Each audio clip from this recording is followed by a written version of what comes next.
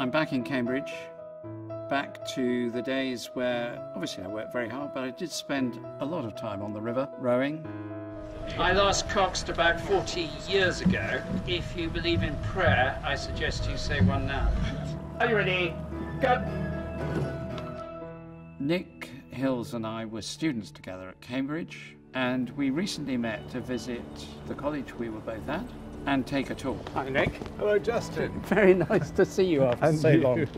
We headed over to Nick's room in 1 year when he was at the college. A transforming moment happened, a life-changing moment. May I go in? Yes, Here we go. Why don't you lead the way? All right. Because you used to live here. Thank you very much for letting us disturb you. You're very kind. We came back here, Yeah, I think, about 10ish. On October the 12th, 1975, just before midnight, that having spent time talking and sharing, speaking together, and I realized that I was at a point of decision about life, and my life was going to go one of two ways.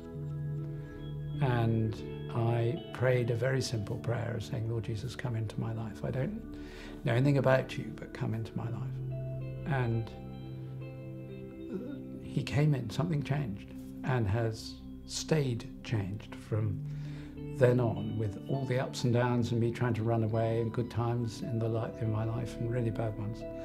And that started with you just as another undergraduate, very simply encouraging me to look at who Jesus was. I just can't imagine how different my life would have been. That's the extraordinary thing. Well, the next morning you gave me this Bible.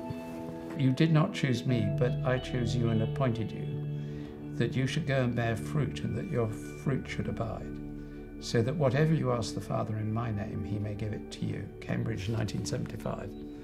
That was the verse that was the page that was open when I became Archbishop of Canterbury, when I was installed at Canterbury Cathedral in the St. Augustine copy of the Gospels that St. Augustine brought with him in 597. They said, do you want it open anywhere in particular? I said, yes, John 15:16.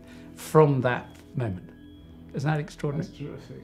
It's a beautiful Bible. I've used it for years and Yes, years I and find years. exactly like it, and I use it also day by day. When I think through my journey of faith, Nick wasn't the only person involved, in fact, far from it. I later learnt that there was a particular person who'd prayed for me every week since he knew that I was on the way, since I was conceived, that I might become a follower, a disciple of Jesus Christ. I can't tell you how grateful I am to them. What an extraordinary, faithful and loving gift that was. But that's a gift that we can all afford. It's not a gift that any of us is unable to give. Who could you give that gift to?